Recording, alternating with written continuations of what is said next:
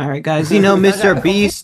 Beast just dropped a video. Well, Mr. Beast goes off on Jacksepticeye after he said Mr. Beast ruined a YouTube. Let's check it out. Unrelated question. Do you like Mr. Beast? No. Dang, bro. Jack. Oh! Do you think Mr. Beast ruined YouTube? Come on. Guys, I sense like a little bit of undercover jealousy, but yeah. I also feel undercover jealousy because, you know, it's Mr. Beast. He's one of the richest guys. Or the biggest YouTuber, just straight up the biggest YouTuber. Now, in all honesty, Jack, why? Because it became more about views, money, and popularity than it did about having fun. You just don't think you had fun playing Squid Games?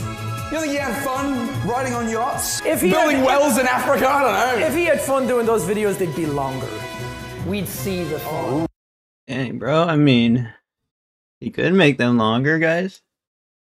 He wants them to make like hour-long videos now. Ooh. I thought you were going to get me that one, didn't you? Who's the YouTuber you hate the most? I don't know. There's a lot of groomers.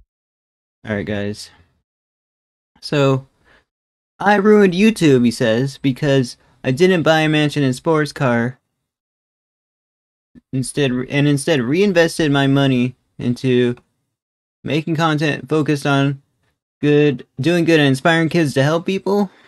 If we had fun, the videos would be longer. What does that even mean? You think I'd give up every hour of my life for 14 years if I didn't have fun?